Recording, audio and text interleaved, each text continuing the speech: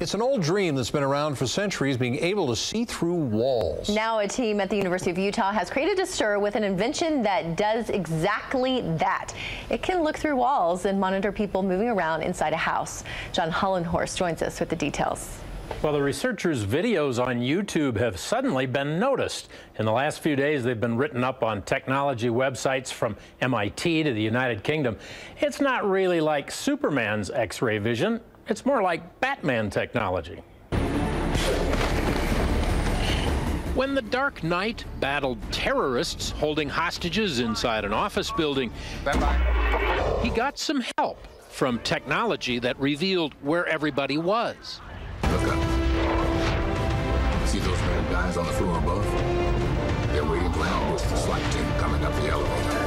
That's Hollywood, but University of Utah researchers are developing a smaller scale, more realistic system that actually could help cops in hostage situations. What it does allow you to do is see through walls. That could save lives. It could save law enforcement lives. They surrounded a Salt Lake City house with 34 electronic transceivers.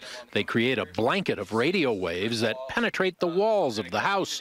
When a person walks around, he partially blocks the radio waves. A computer uses the signal fluctuations to calculate his position. He's the X moving around in the rectangular display.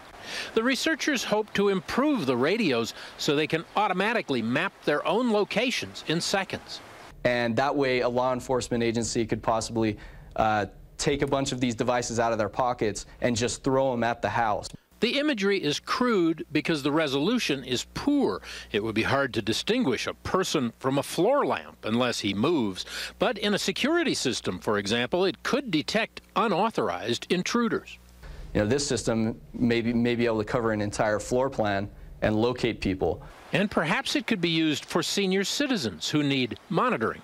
So this may provide either their children or their caretakers a way to keep track of them without invading their privacy. It is not possible to see somebody's face. It is not possible to personally identify somebody.